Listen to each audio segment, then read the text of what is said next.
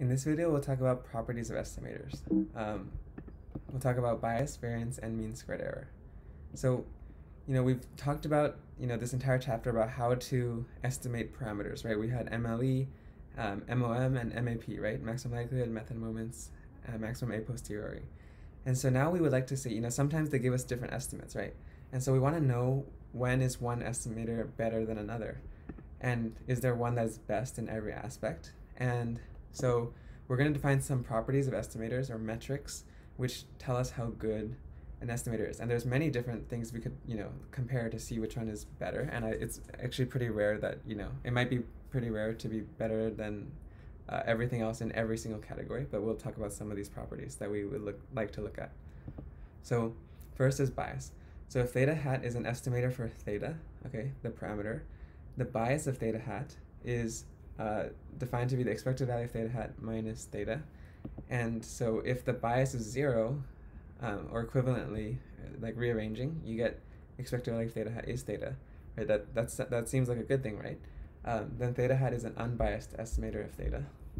If the bias is positive, then theta hat typically overestimates theta, right? The expected value of theta hat is typically greater than theta. And same for negative, we'll typically underestimate theta. So we do want our estimators to be unbiased, meaning that the bias is 0. So let's see some examples, right? So remember we did some examples of estimating theta from a uniform 0 theta.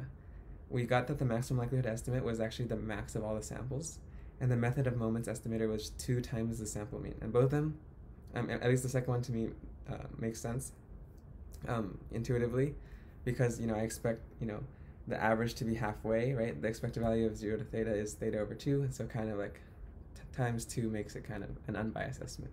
So let's compute these expected values of theta hat to compute the bias.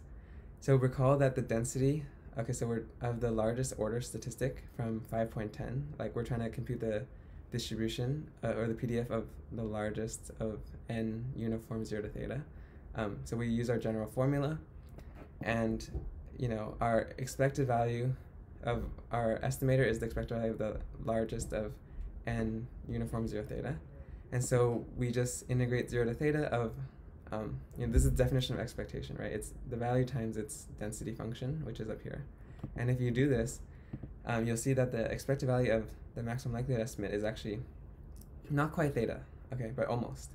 And the expected value of the method of moments estimator, you can do that yourself as well, actually is exactly theta. And that's kind of the definition of method of moments, right? That we set the true first moment equal to the first sample moment. So we kind of expect it to be unbiased.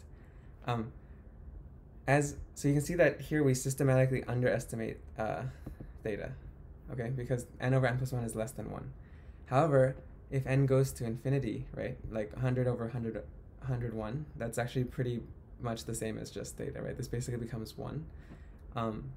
But yeah, so it's a tiny bit biased. And so you could actually think of correcting this, estimate by multiplying by n plus 1 over n to get rid of this thing. So it won't be the maximum likelihood estimate, but you could come up with a new estimate, which is n plus 1 over n times x max, and so that your coefficients would cancel and you would get an unbiased estimate. So yeah, so here method of moments is, quote, better because of this, because it's unbiased. However, there's a problem, right, which is, well, not right, but let's say our samples are 1, 9, and 2, okay? Then our maximum likelihood estimate would just be 9, it's the largest of all of them, and our method of moments estimate is 2 times the average. And it turns out if you do this, you actually get 8. And the problem is, this is supposed to be uniform from 0 to theta, right, or 0 to 8, but we somehow generated the sample 9, and so actually that's not possible. So there's a problem with our method of moments estimator sometimes, which is that it might not actually work out, at least for this uniform 0 theta case, even though it's unbiased. So that's kind of weird.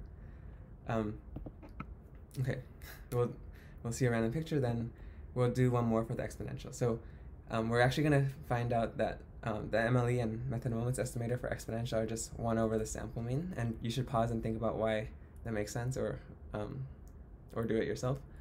And we're going to ask, is it unbiased? So we're going to try to compute the expected value of this theta hat. Actually turns out, okay, so don't worry if you don't understand this part, but you need to have watched 6.3 with Jensen's inequality, because you need to know what a convex function is and Jensen's inequality. But basically this function is a convex function, meaning that it like always goes, so that means all the lines between 2 points are above the graph. So you can kind of think of, this is a multivariable function, but you can think of it like 1 over x, right? 1 over x kind of looks like this, and it's convex. And so by Jensen's inequality, the expected value of g of these things is greater than g of the expected values. And so the expected value is equal to this, right, which is at least this by Jensen's inequality here, where we plug in e of xi instead, and then we get theta. So actually it turns out that expected value of theta hat always is at least, okay, theta. So it's always an overestimate using this inequality. Yeah, even though it's the maximum likelihood estimate and the method of moments estimate. Okay, so finally we'll talk about mean squared error. So like, you know, being on target is great, but you also want to make sure you don't have high variance, right? You want to be pretty accurate, right? So this variance and mean squared error will tell us how accurate we are.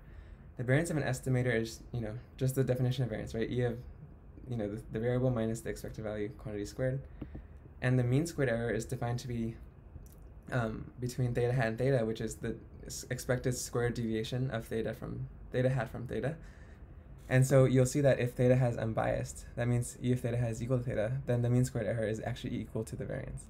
And with some algebra, you can show that the mean squared error is the variance plus the bias squared, actually. And we'll show that on the next slide.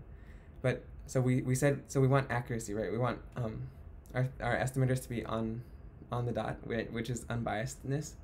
And we want mean squared error to be low, right? We want this square deviation to be low, which involves minimizing both variance and the bias, right? And so you can see that we want to have low MSE and low variance in general. Okay, so here's the proof. It's not too bad. It kind of looks messy, but it's only a few lines to prove this. And yeah, those are the first few metrics we're going to use to evaluate our estimators.